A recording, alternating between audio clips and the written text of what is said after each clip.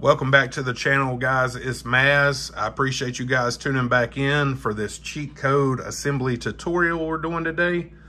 I'm going to go through this step by step the way that I do it myself. It's not the only way you can do it, but it's definitely my preferred method. There's only a few things that you'll need to do the assembly.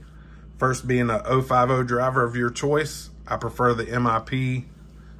They fit the screw heads very tight. They don't strip out. The X-Acto knife,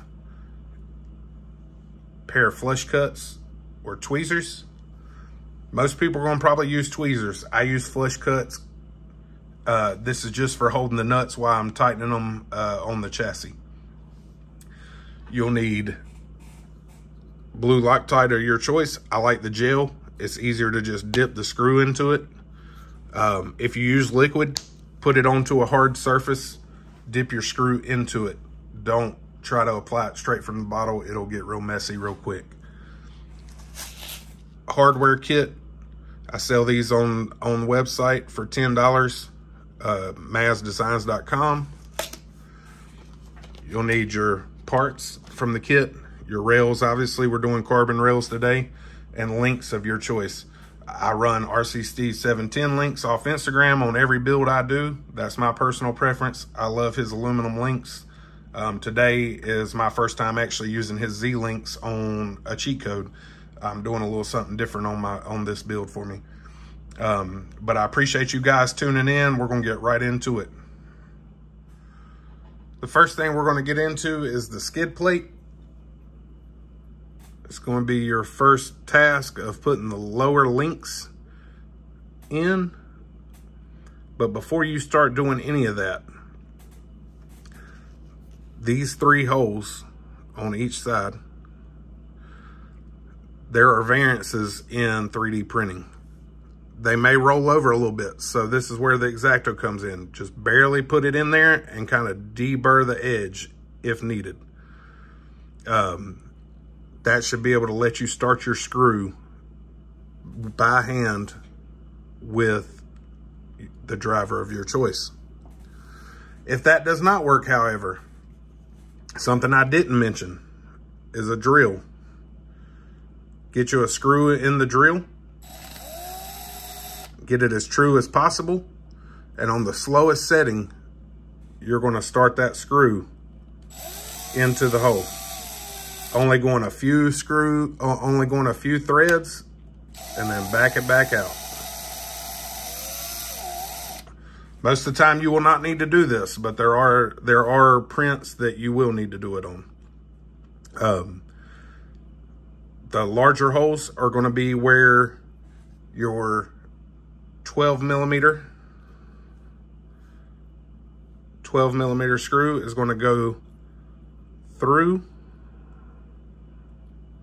the hole, capture the lower link, and it's going to thread into this side. This will be countersunk at the end. I'll get into that and I'll come back when I'm finished. All right, guys, so I left this last screw loose to show you how I go about tightening them. You do not need to crank these screws down or torque them like with a 3/8 inch breaker bar or a 1/2 inch breaker bar. You don't need all that. You literally bottom the screw out and then just tweak it just a touch to make sure it's snug. Not even 1/8 of a turn, literally bottom it out and just barely crack it to the tight side, just a touch. I did not go over this.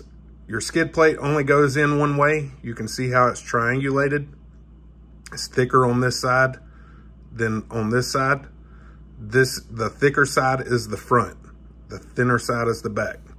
So we have our rear high clearance on the back, front lower Z links on the front. Your lower links with 12 millimeter screws go in these holes. When you go to tighten it, literally, I never even grab the handle. Every one of them will go in just like this. You will tighten it 2 fingers till you get it down. Once you get it all the way in there, That's all the extra you need right there. That is a completed skid with lower links on it. We'll move forward from here. I will show you the next step. Like I said, do not over tighten these. They thread very well, but you can strip them out if you're heavy-handed with them. I myself am very heavy-handed. I have to teach myself not to be. I'll be right back with you with the next step. All right, guys, so we're back. I've completed putting the upper links onto the rails. The way that is accomplished is by an 8mm long screw out of your hardware kit, a nut out of your hardware, or not out of your hardware kit. It actually, the nut comes in your black bag of 3D printed parts with the magnets. A touch of blue Loctite on the end of each screw. You can see that the screw is flush with the nut once it's tightened down. This is also where I prefer to use flush cuts to hold the nut, just to snug it. Nothing crazy. We're not torquing this down with a 1/2" torque wrench. It's literally the same way I showed you with 2 fingers. Just bottom it out and then just snug it. Let the Loctite do the work. So we have those assemblies now done. The adjustments that I use, always bottom adjustment on the front, top on the back. That gives you the anti-squat you're looking for in the rear. Instead of your truck trying to squat down like a Carolina squat, you know, that's what we do around here, that Carolina squat. Instead of that, it drives the tire down into the ground under acceleration. That's what your anti-squat's there for. So this is my best combination. This is what I run. So moving forward, this is where you will attach your rails to the skid and make these 3 assemblies one. Remember, when you're putting these on, you need mirror images of each other. So your links go on the inside, your upper links go on the inside. So when you lay them out, you have your links, you have your rails, a rail for a left and a rail for the right. That's when you're going to attach it to the skid. Once I have it attached to the skid, I'll be right back with you. All right, guys, so we're back. We have now turned those 3 assemblies into one assembly.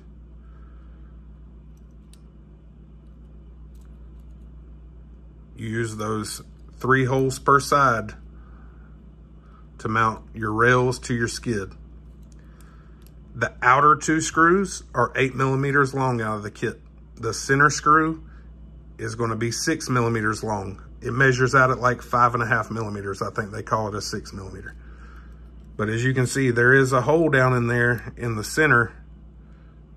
You can't even see my screw in it yet. You could probably get away with an 8mm screw, but I've never put an 8mm in it. It's more holding force than you'll ever need. Like I said, you just need to snug those screws down. You don't need to crank them down with a 3/4 inch impact or anything crazy like that. So now we've gotten all the links gotten. I like that. Gotten's a real nice word. So now we have all 3 assemblies into one. Your link adjustments are already there. You're not in here fighting. You're not fighting with the nuts on the inside while everything's assembled. You can see how close this is. So it's a pain if you're trying to do it after you've put the rail on. It's doable. I've done it before, but that's where I say that your 45-degree tweezers come into effect if you're wanting to do it that way. Next, we're going to put the sliders on each side for the same reason. See where these holes for the sliders are? Once your links are up in position with your axles, it's a pain to get to them. So you go ahead and put your sliders on before you put your before you make your connections to your axles. Once I'm done putting the sliders on, I'll be right back with you.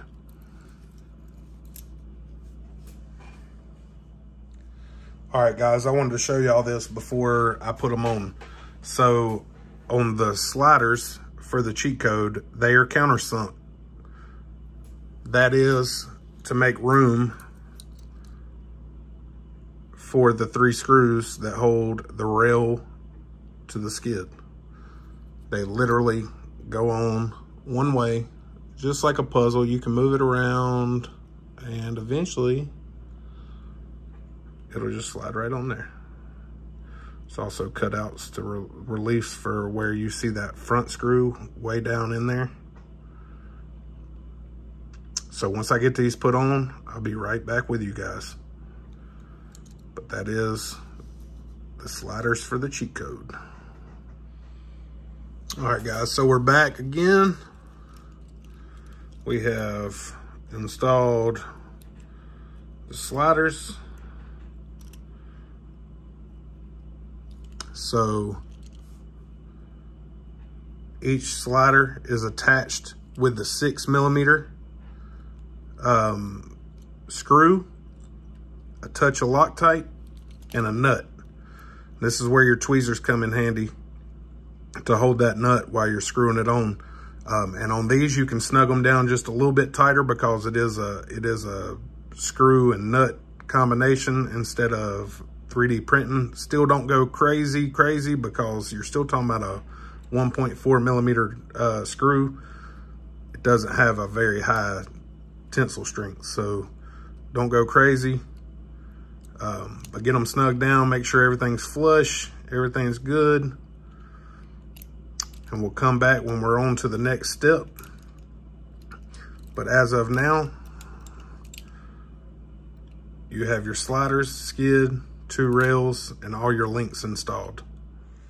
So our next step in the process is to mate the motor and trans combo to the assembly of the rails that we already have.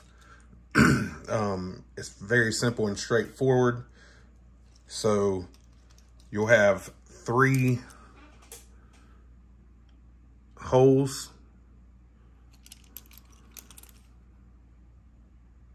that your transmission will bolt into. You can reverse it. You can see it's a mirror image. There's a standoff here, a standoff there, and 4 bolt holes. There is the capabilities of flipping it. That does entail, if you flip the transmission, you will more than likely have to grab into your spare drive shafts and cut you a drive shaft to length. It's not a big deal. It takes like 2 seconds. But for all the forward-facing mounts, it's going to work just as intended. You're going to take I always put mine together as an assembly. You see I got that sweet braid on there. Put your trans motor mount motor together. This is all FureTech motor and motor mount, micro Komodo. This is forward facing, so short drive shaft off the front, long drive shaft off the transmission. And you're going to use the 3 holes on the transmission plus the top one. When you put these together, there's an 8mm screw in your kit, a 6mm, and a 3mm. 8mm is going to go in the front, 6mm in the back, 3mm on the standoff. Like I showed you, the skid is thicker in the front than it is in the back. So don't run you a 8mm in the back hole or you're going to be not happy. You're more than likely going to strip stuff out or break the plastic case. 8mm front, 6mm rear.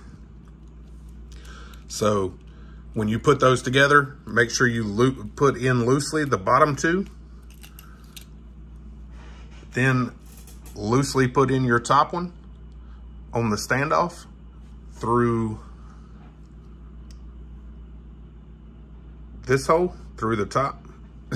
Then snug the bottoms up to where they're tight, and then just barely snug the top. The top does not need very much. Obviously, that little tab does nothing to hold anything. It's super flimsy, super thin. I have had guys complain on some of the metal cased transmissions, Amazon and whatnot, that their top hole may not line up. You do not have to use that hole. You're not going to have a transmission come loose unless it's purely from you not putting it in correctly. If you don't use that third top hole.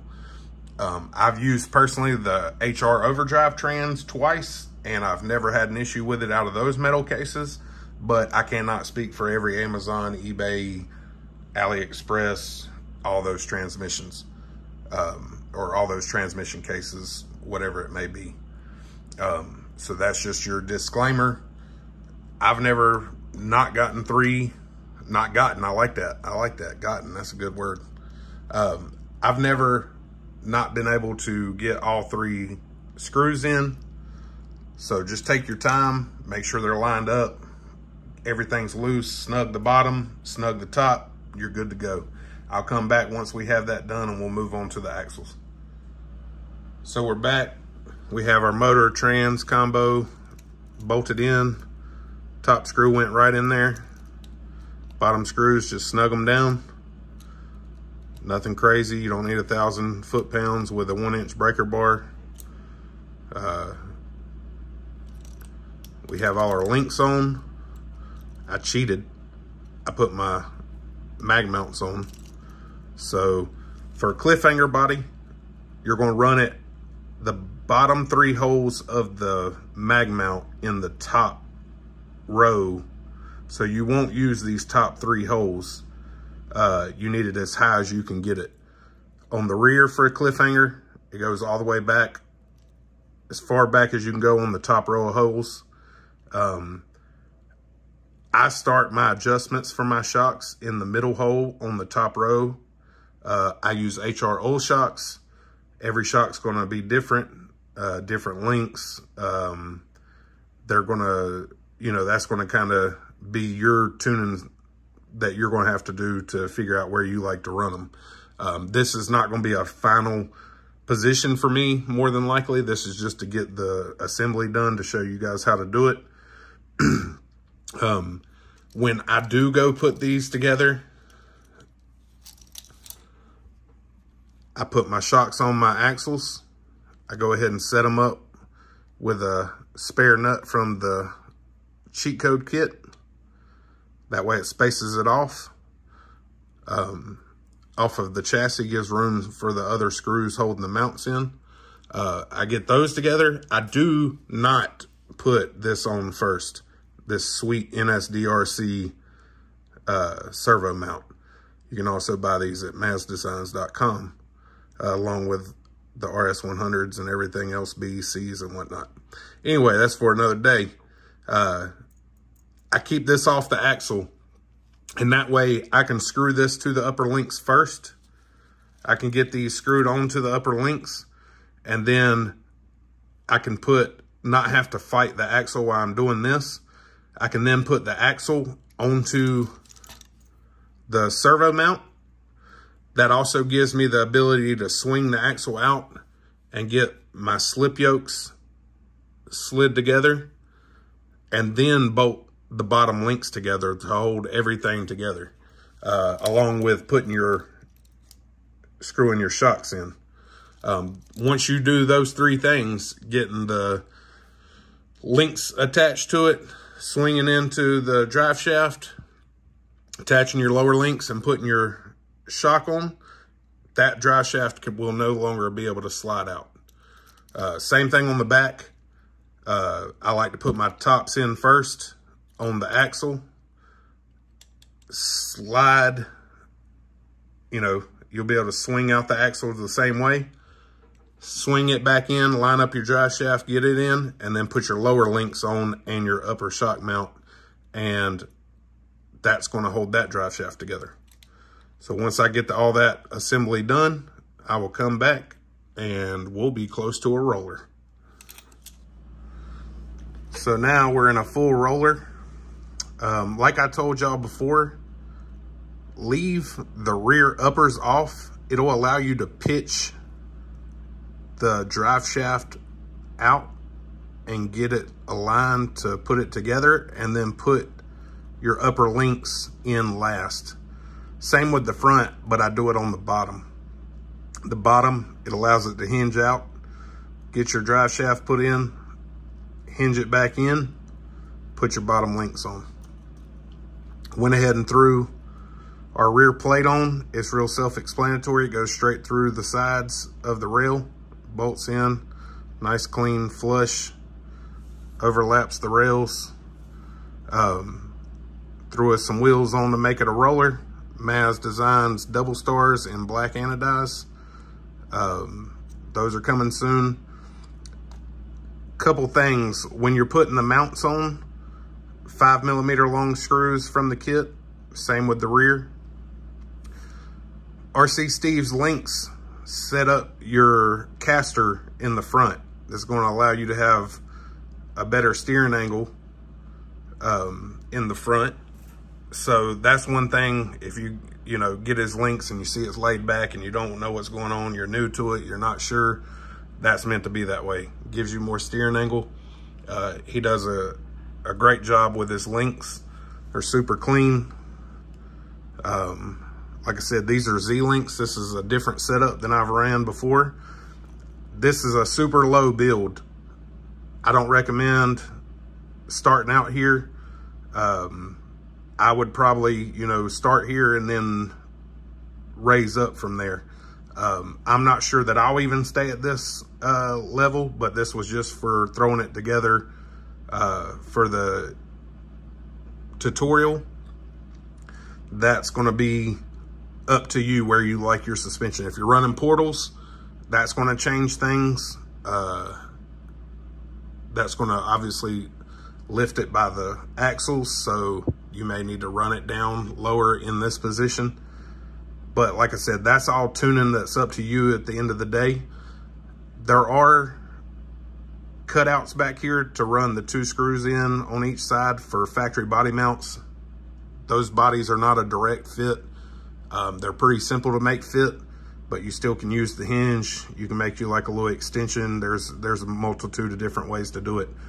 But that is a completed carbon cheat code, start to finish. If you have any questions, put them down in the comments.